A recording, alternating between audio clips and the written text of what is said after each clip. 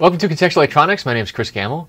This is the Getting to Blinky 5.0 series, which is a continuation of past Getting to Blinkies. Getting to Blinky means we're trying to get you so you have a piece of hardware in your hand that's blinking an LED, and that is basically the best way to say that you've learned the process of moving through all of the steps of a PCB layout, getting to an actual piece of hardware that's blinking an LED. This is similar to having a development board in your hand. Often if you're just writing firmware for a development board that you've ordered, the first thing you do is blink an LED. Much like in software, the first thing you do is usually do Hello World. So this is effectively the Hello World of making your first PCB. And we're going to be doing it in KiCad, which is a piece of open source software. So let's take a quick look at what this site looks like. So this is where you go and download it. It is multi-platform. That is one of the best things about it. It's on many different things. I'm currently running on Windows, but I also have another machine where I've run on Ubuntu. I've also run it on Mac before. I've not tried the other distributions, but at the very least, it's all open source. You can always compile it yourself. That is, of course,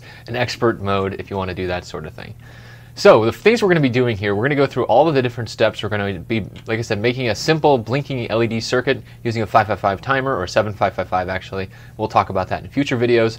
But the steps are to make a schematic, also to make custom symbols for that schematic, then to associate the schematic symbols and all of the schematic connections with the actual physical components, and that'll be tying them to the footprints. We'll also be making a custom footprint, doing a layout, and then outputting the files and sending it off to manufacturer. Now I will say this is a 2-hour course effectively.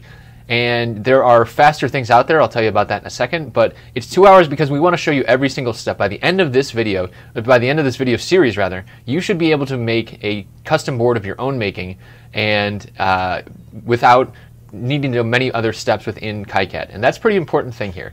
Now, if you want a faster version of this, you can do another course that we have called Shine On You Crazy KiCad. That is a much faster course. It's about a 20-minute speed run through KiCad, where we're just basically building a tiny little circuit board that has a header, it has an LED and a resistor, and basically we're just making the simplest board we can, and then in other videos we build it up, and then we also plug it into Raspberry Pi and blink the LED with Python. So if that's more your style, that's another great way to get started. Like I said, Getting to Blinky is going to be all of the steps you need to actually go and make a board. So let's go back into the loader here and get started. So once you've installed all this stuff, it does, like I said, it does take a little while to get things installed, but once it's there for good. And the first thing you'll be greeted with is this loader screen.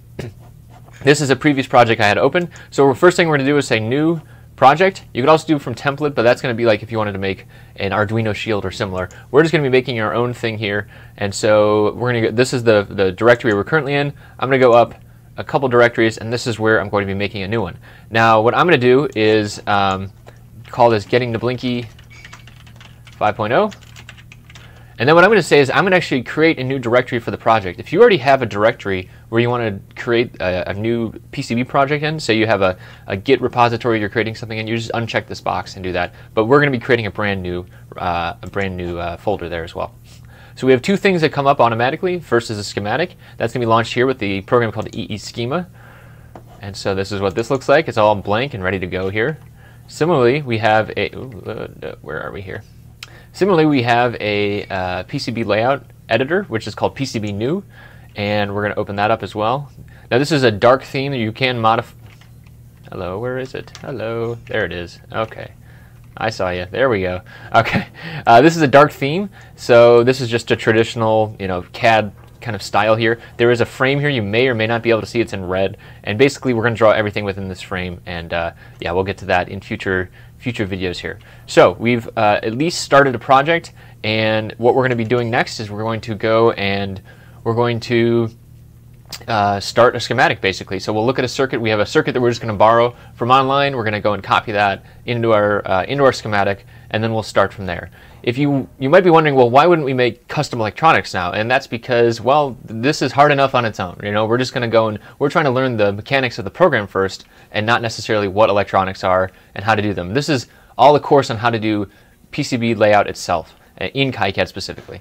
And if you wanted to learn more about how to actually do custom electronics, you might want to check out contextualelectronics.com. That is the course that I run online, and there's a bunch of courses on how to actually go and design your own circuit and learn all of the inner workings of how electronics work. So we really focus on pairing theory and practice as you need them instead of starting at calculus and math and starting there. We want to actually have you hands-on as fast as possible, and that's the thing that we really try and focus on. So if you want to check that out, that's contextualelectronics.com. If you have questions about this video or future videos, there's the forum, which is forum.contextualelectronics.com. And finally, you can always leave a YouTube comment as well. That's where all of this stuff will be hosted. All of this is free. All of this, the Getting to Blinky and Shine On You Crazy KiCad is all free content. And like I said, there's a paid course as well to learn a little bit more about electronics. If you have any questions, ask down below. We'll see you in future videos of Getting to Blinky.